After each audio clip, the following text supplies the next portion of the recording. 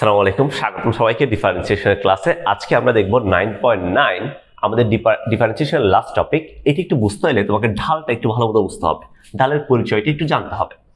ঢাল কি জিনিস ভাইয়া? হোয়াট ইজ ঢাল? তুমি কখনো বান্দরবন গেছিলা? বান্দরবন গিয়ে এরকম রাস্তা দেখা যায় কিছু, এই উঁচু এই নিচু, এই উঁচু এই নিচু, এই উঁচু এই নিচু, অর্থাৎ উঁচু নিচু অনেকগুলো রাস্তা দেখা যায়। এই যে কে কার থেকে উঁচু, কে কার থেকে নিচু, আবার কে উঁচু কে নিচু, এই যে ব্যাপারগুলো আছে উঁচু নিচু, এই উঁচু নিচুর ব্যাপারগুলো বোঝার জন্য তোমাকে ঢালটা একটু ভালো মতো চিনতে হবে। যদি আমাদের বইয়ের ক্যাতাবি ভাষায় বলি, তাহলে ক্যাতাবি ভাষায় ঢাল মানে হচ্ছে আমি এক্সকের পজিটিভ সাইডের সাথে যে অ্যাঙ্গেলটা তৈরি করব, এই অ্যাঙ্গেলের ট্যান থিটাকে আমরা ঢাল বলতে পারবো। কিছু কথা, যদি এই যে অ্যাঙ্গেলটা তৈরি হচ্ছে, এই অ্যাঙ্গেলটা যদি থিটা হয় বা সূক্ষ্ম কোণ হয়, তাহলে আমাদের ঢালটা আসবে পজিটিভ। যদি এই যে অ্যাঙ্গেলটা তৈরি করতেছে, এই অ্যাঙ্গেলটা যদি একটু স্থূলকোণ হয়, স্থূলকোণ, তাহলে আমাদের ঢালটা আসবে নেগেটিভ। নেগেটিভ। এখানে আরো একটা ব্যাপার আছে, যেটা হচ্ছে কখনো যদি তুমি দেখো, ধরো এটা এক্স অক্ষের সমান্তরালে আছে, এই রেখাটা এক্স অক্ষের সমান্তরালে, তাহলে এটা ঢাল কত হবে? যেহেতু সমান্তরালে আছে, উঁচু নিচু নাই, উঁচু নিচু যেহেতু নাই, আমরা ঢাল মানে হচ্ছে উঁচু নিচু থাকবে মাস্ট।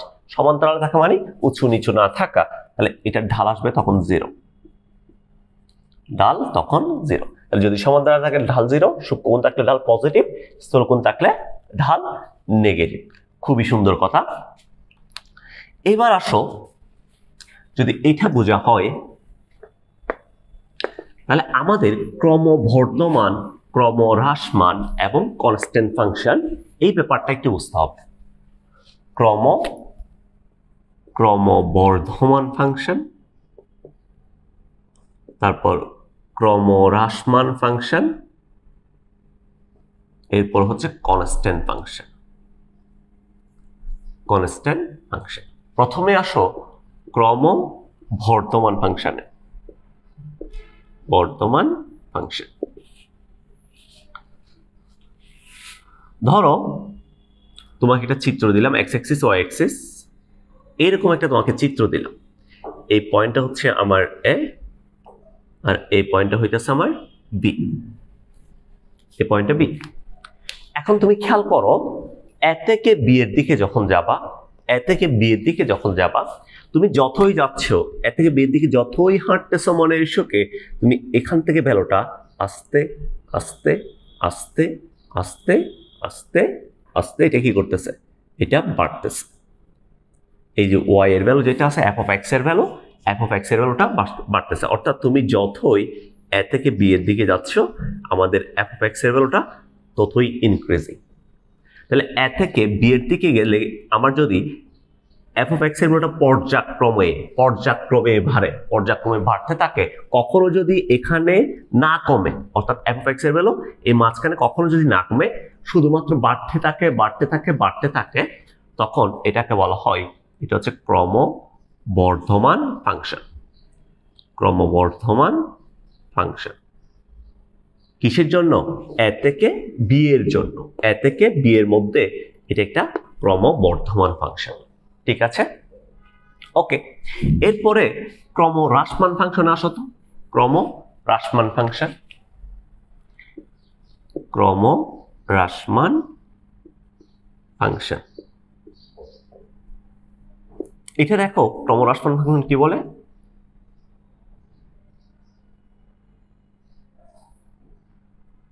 তুমি যদি খেয়াল করো, এটা যদি এ হয় আর এটা যদি বি হয়, আমি এ থেকে বি এর দিকে যতই যাচ্ছি, আমার ভ্যালুটা ততই কমতে আছে কমতে আছে, ভ্যালুটা ততই কমতে আছে। এ থেকে বি এর দিকে যত যাব, আমার ভ্যালুটা ততই কমতে থাকবে কমতে থাকবে। এখানে মাঝখানে কোনো বাড়াবাড়ির কিছু নাই, এটা পর্যায়ক্রমে কমতে আছে কমতে আছে কমতে আছে। এই যে এইভাবে কমতে আছে, এটাকে বলা হয় ক্রমহ্রাসমান ফাংশন। কিসের জন্য? এ থেকে বি এর জন্য এটা একটা ক্রমহ্রাসমান ফাংশন, আর এটা এ থেকে বি এর জন্য এটা একটা ক্রমবর্ধমান ফাংশন। নাম থেকে একটু খেয়াল করো না, ক্রমবর্ধমান মানে কি? এটা পর্যায়ক্রমে বাড়তে থাকবে বাড়তে থাকবে বাড়তে থাকবে। আর ক্রমহ্রাসমান মানে কি? পর্যায়ক্রমে কমতে থাকবে কমতে থাকবে কমতে থাকবে, নাম থেকেই বোঝা যায়। ঠিক আছে ভাইয়া, সো আমি এখানে একটা কথা বলছি তোমাকে, যেটা হচ্ছে ক্রমবর্ধমান ফাংশন এবং ক্রমহ্রাসমান ফাংশন এ থেকে বি এর জন্য, এ থেকে বি এর জন্য। তাহলে ভাইয়া এই যে ক্রমবর্ধমান এবং ক্রমহ্রাসমান এই যে কনসেপ্টটা আছে, এটা কি ফুল একটা ফাংশনের জন্য না, তাই শুধুমাত্র একটা ব্যবধিত এই ফাংশনের জন্য? এটা অনেক রকম হইতে পারে। যেমন আমি যদি তোমাকে বলি, ধরো তোমাকে একটা ফাংশন দিলাম, এই ফাংশনটা, ফর এক্সাম্পল তোমাকে আমি এই ফাংশনটা দিলাম, এরকম একটা ফাংশন দিলাম।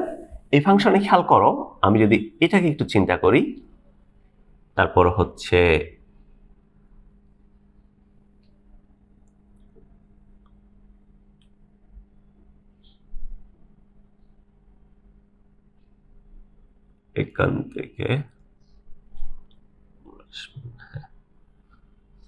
এখান থেকে তুমি চিন্তা করো এই ফাংশনটাকে একটু।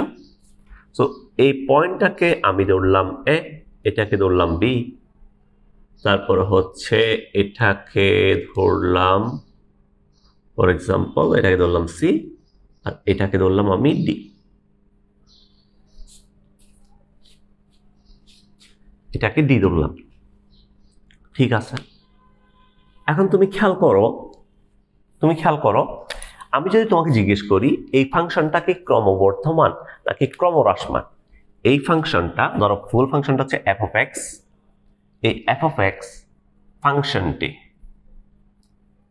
এক্স ফাংশনটি ক্রমবর্ধমান নাকি ক্রমহ্রাসমান,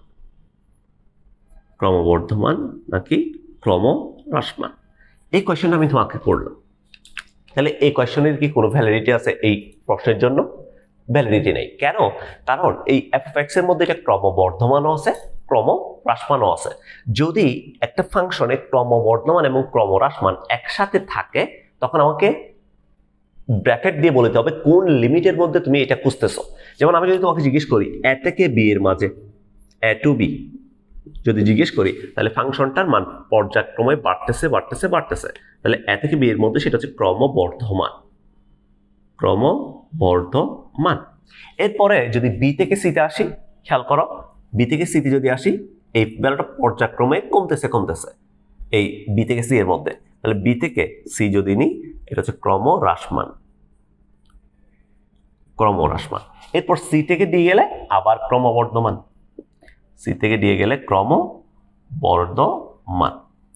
তাহলে আমি তোমাকে বুঝাইতে চাচ্ছি একটা ফাংশনে ক্রমবর্ধমান এবং ক্রমহ্রাসমান একসাথেও থাকতে পারে, আবার শুধুমাত্র ক্রমবর্ধমান থাকতে পারে, ক্রমহ্রাসমানও থাকতে পারে শুধুমাত্র, অনলি। ঠিক আছে, সো এই জিনিসগুলোতে তোমাদের কনফিউজ হওয়ার দরকার নাই। যদি কখনো ক্রমবর্ধমান এবং ক্রমহ্রাসমান ফাংশন একসাথে দিয়ে দেয়, তখন তোমাকে যদি জিজ্ঞেস করে এফ অফ এক্স ফাংশনটি ক্রমবর্ধমান নাকি ক্রমহ্রাসমান, তুমি জিজ্ঞেস করবে কোন লিমিটের মধ্যে আপনি খুঁজতেছেন। এই লিমিটের মধ্যে এটা ক্রমবর্ধমান, এই লিমিটের মধ্যে এটা ক্রমহ্রাসমান, এভাবে বলে দিতে হবে। ঠিক আছে, এবার আমরা দারুণ একটা জিনিস দেখব এই ক্রমবর্ধমান এবং ক্রমহ্রাসমানের জন্য। খেয়াল করো তো, আমি যদি একটা ক্রমবর্ধমান ফাংশন নিই, ঠিক আছে, একটা ক্রমবর্ধমান ফাংশন নিলাম, এ পাশে একটা ক্রমহ্রাসমান ফাংশন নিলাম,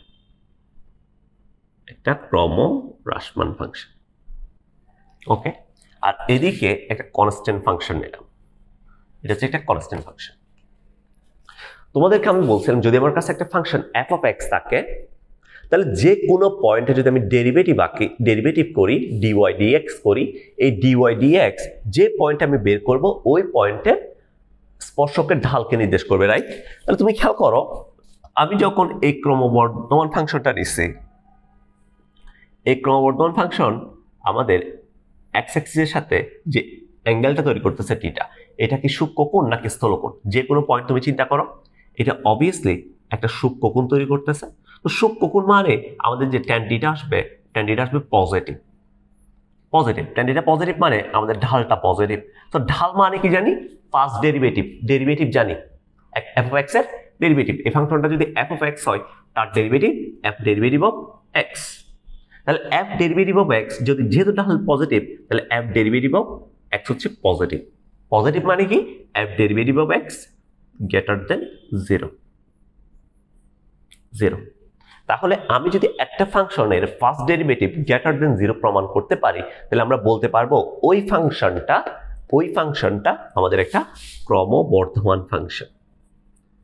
এটা হচ্ছে ক্রমবর্ধমান ফাংশন যদি আমি এটা প্রমাণ করতে পারি f derivative of x greater than 0। এবার আসো ক্রমহ্রাসমানের ক্ষেত্রে তুমি যে কোনো একটা পয়েন্ট নাও, স্পর্শক আঁকো, স্পর্শকটা অলওয়েজ একটা স্থূলকোণ তৈরি করতেছে। সো স্থূলকোণ তৈরি মানে থিটা যদি স্থূলকোণ হয় আমাদের tan থিটা এটা আসবে নেগেটিভ, ঢালটা আসবে negative, tan theta negative, ঢালটাও negative. তো ঢাল যদি নেগেটিভ হয় এই ফাংশনটার ডেরিভেটিভ যদি f ডেরিভেটিভ অফ x হয় তাহলে f derivative of x obviously এটা লেস দেন 0, আমার নেগেটিভ।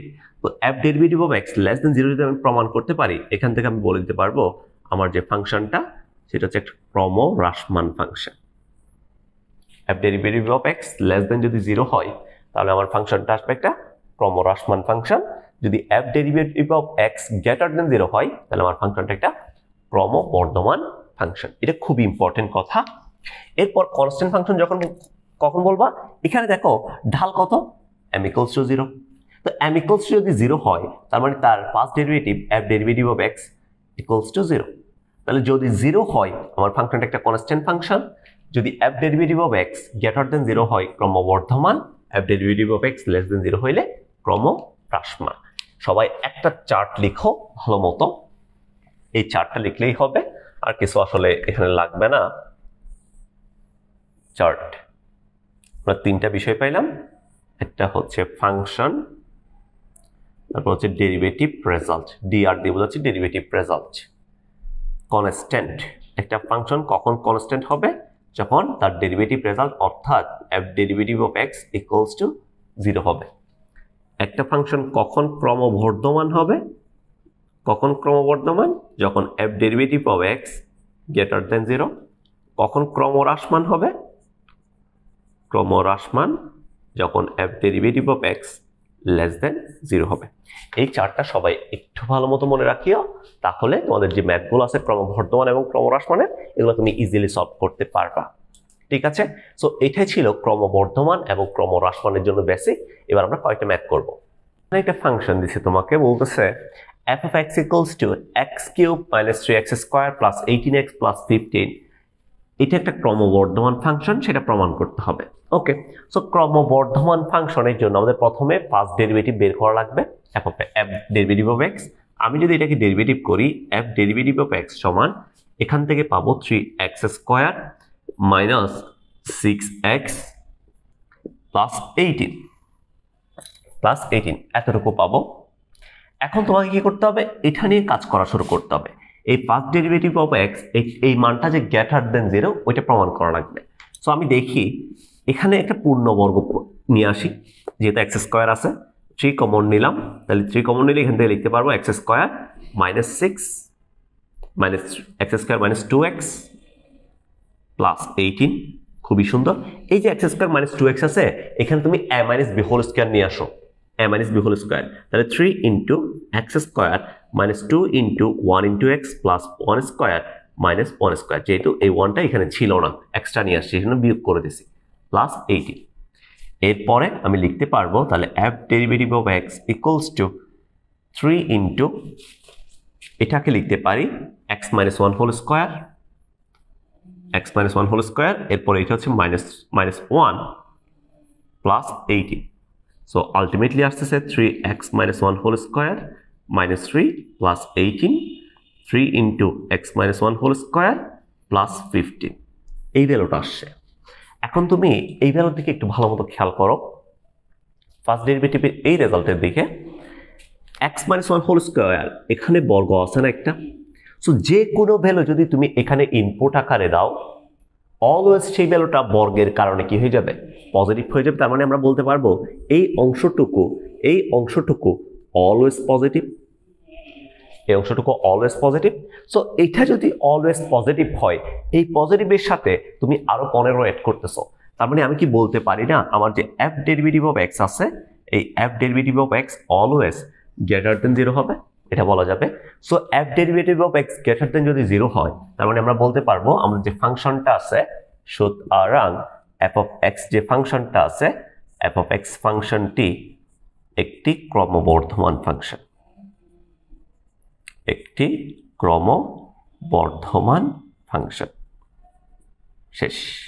তাহলে f অফ x ফাংশনটা কি হবে? একটা ক্রমবর্ধমান ফাংশন হবে। এভাবে আসলে আমাদের ম্যাথগুলো করতে হবে। f ডেরিভেটিভ অফ x বের করে এখান থেকে পজিটিভ রেজাল্ট পাচ্ছি নাকি নেগেটিভ পাচ্ছি নাকি 0 পাচ্ছি, এটার উপর বেস করে ক্রমবর্ধমান, ক্রমহ্রাসমান, কনস্ট্যান্ট ফাংশন এটি একটু আমরা জাস্টিফাই করব। ঠিক আছে, আজকের ক্লাসে পর্যন্ত থাকবে। সবাই ভালো থাকো। এই টাইপের যে ম্যাথগুলো আছে ক্রমবর্ধমান আর ক্রমহ্রাসমান, তোমরা বাসায় গিয়ে একটু ট্রাই করবা। আর আমি তো জুমে অনেকগুলো ম্যাথ করাবোই তোমাদের। ঠিক আছে, ওকে, আল্লাহ হাফেজ, টাটা।